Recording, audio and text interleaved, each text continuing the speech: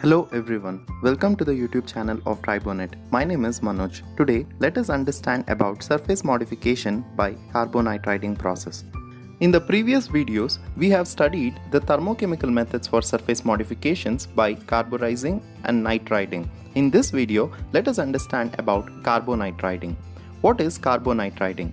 Carbonitriding is a surface modification process that involves diffusion of carbon and nitrogen atoms into interstitious small spaces in the surface of metal. This process is used to develop hard, wear-resistant surfaces. The hardness of the surface is directly proportional to the amount of diffusion of the carbon and nitrogen in the surface. This process is used to improve the corrosion properties of the material that are subjected to wear. Here, in this figure, we can see how the carbonitriding process takes place. Next, let us understand how carbonitriding is performed. Carbonitriding involves the addition of carbon, which is around 0.5 to 0.8%, and ammonia to a substrate surface. Ammonia acts as a source of nitrogen, which is around 0.2 to 0.4%. Nitrogen is absorbed into a surface and diffuses into the workpiece along with the carbon. This process requires temperature to be maintained in a range of 820 to 900 degrees Celsius in a gaseous atmosphere. After diffusion time, the components are immediately quenched in oil.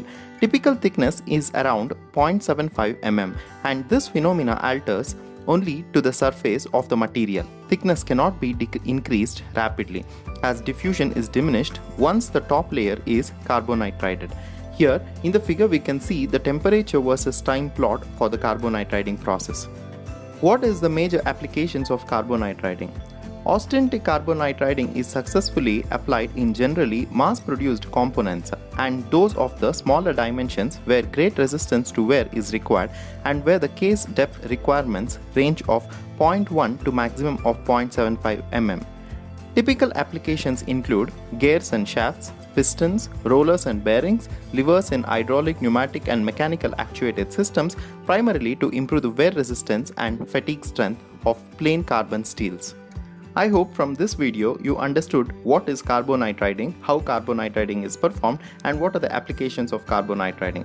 These are the references for the information provided in this video, and thank you for watching this video. To get more details on the topics related to tribology, follow us on our social media pages on Instagram, Facebook, LinkedIn, and do not forget to subscribe to our YouTube channel TriboNet.